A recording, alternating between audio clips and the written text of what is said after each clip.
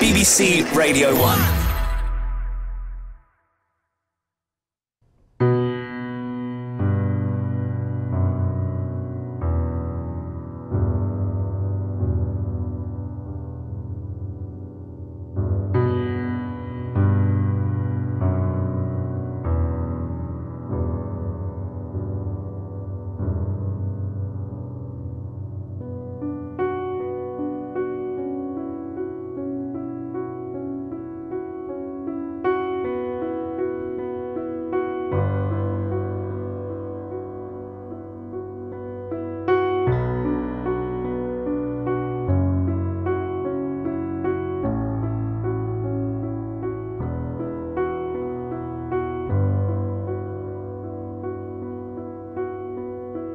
What's my problem? Well, I want you to follow me down at the bottom, underneath the insane asylum. Keep your wits about you while you got them, cause your wits are first to go while you're problem solving. And my problem would glorify those even more when they...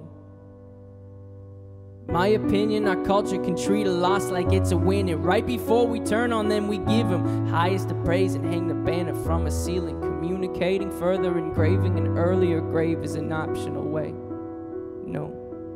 Neon gravestones try to call. Neon gravestones try to call for my bones. Call. What's my problem? Don't get it twisted. It's with the people we praise who may have assisted. I could use the streams and extra conversations. I could give up and boost up my reputation. I could go out with a bang. They would know my name. They would host and post a celebration. And my opinion will not be lenient. My opinion is real convenient. Our words are loud, but now I'm talking action. We don't get enough love, well, they get a fraction. They say, how could he go if he's got everything? I'll mourn for a kid, but won't cry for a king. Neon gravestones try to call. Neon gravestones try to call for my bones. Call. Promise me this. If I lose to myself, you won't mourn a day, and you move on to someone else. Promise me this. If I lose to myself, you won't mourn a day, move on to someone else. Neon gravestones try to call. Neon gravestones try to call for my bones. Neon gravestones try to call. Neon gravestones try to call for my bones, but they won't get them. No, they won't get them. They won't get them. No, they won't get them.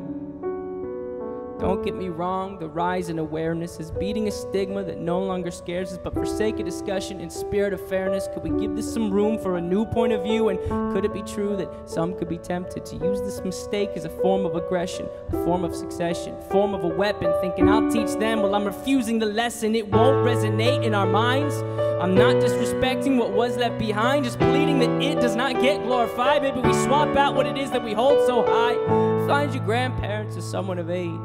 Pay some respects for the path that they paved, to life they were dedicated.